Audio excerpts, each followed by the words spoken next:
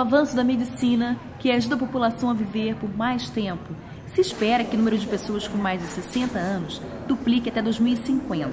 So the report tells us that populations are rapidly aging, but it also tells us very importantly that we are not necessarily healthier today than our parents and grandparents. Um recente relatório da Organização Mundial da Saúde destaca que enquanto algumas pessoas mais velhas exigem cuidados e apoio, populações idosas no geral são muito diversas e podem também contribuir para as suas famílias e comunidades.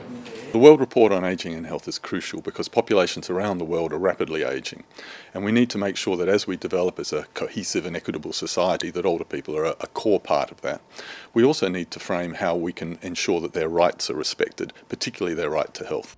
O documento aponta que os governos precisam garantir políticas que permitam que as pessoas mais velhas participem da sociedade. Well, there's a lot of practical things that can be done, and that can be in the rich world or in the poorer world. For example, health systems need to reframe the way they look at an older person when they present, and instead of responding to each disease independently, they need to consider the person as a whole and identify what's the best way of improving their functioning. Centro de Informação das Nações Unidas para o Brasil, UNIC Rio.